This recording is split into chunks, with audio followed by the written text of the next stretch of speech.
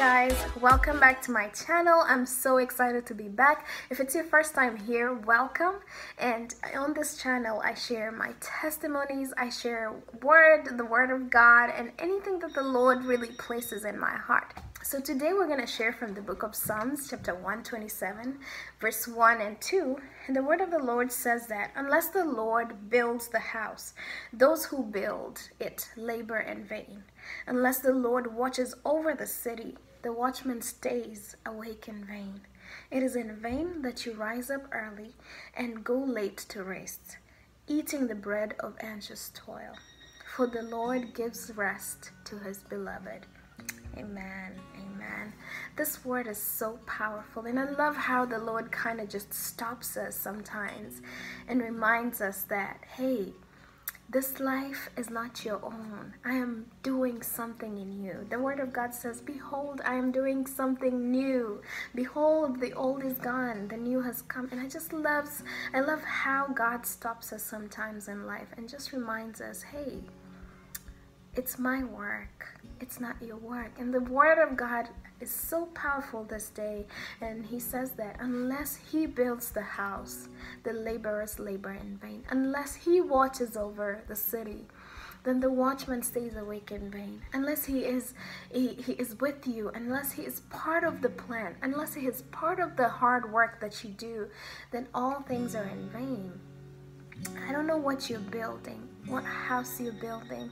You could be building your future. You could be building a legacy. You could be building your personality and who you want to become.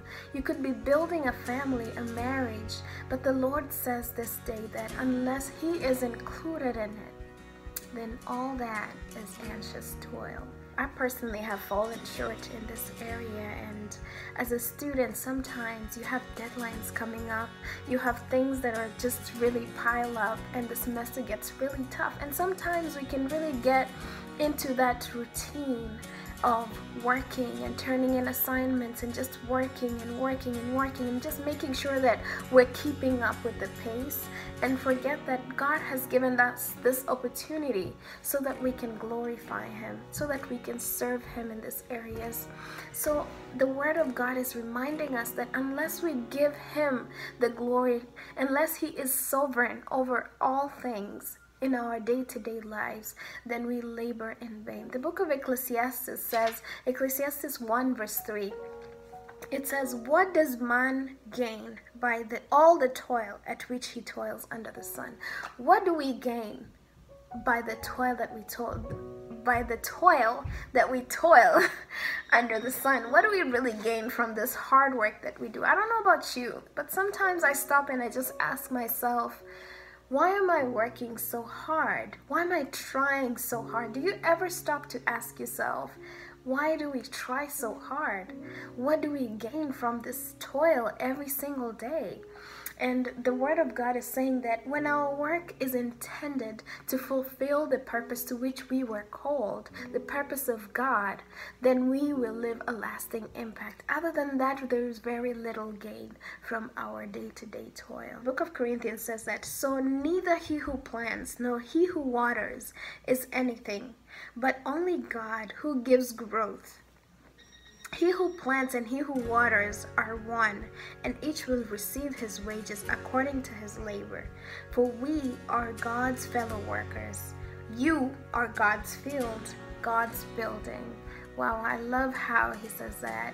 Paul is speaking in this chapter to the church of Corinthians, and he's saying that we are God's fellow workers. Can you imagine that?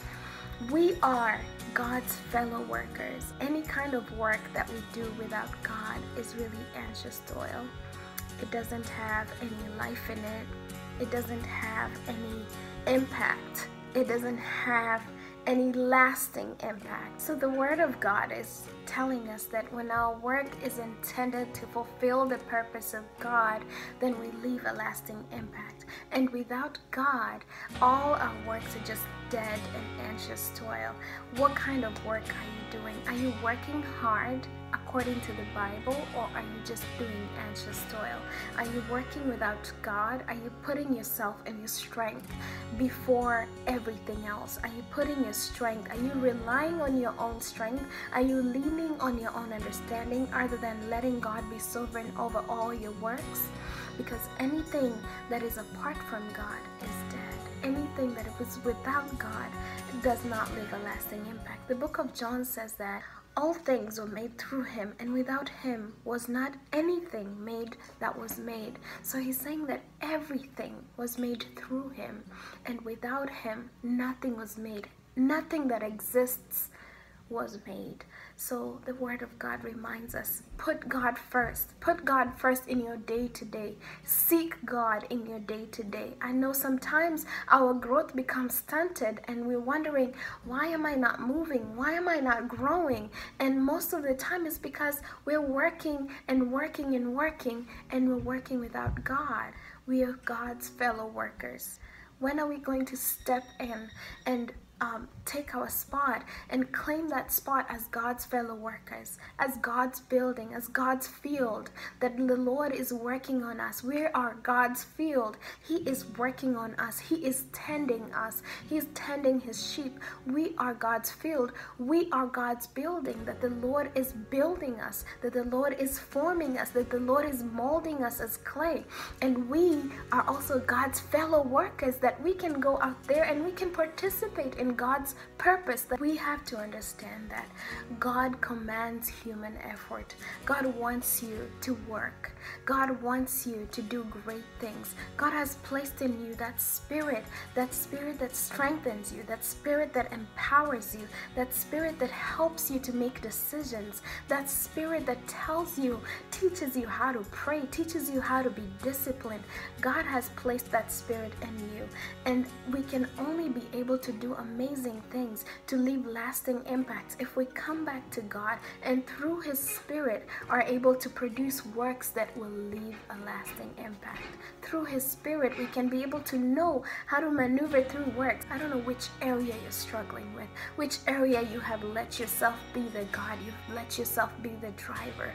What area are you letting yourself, or what areas are you thinking that are very small, are very little as picking an outfit in the morning, that you think that God can't reach?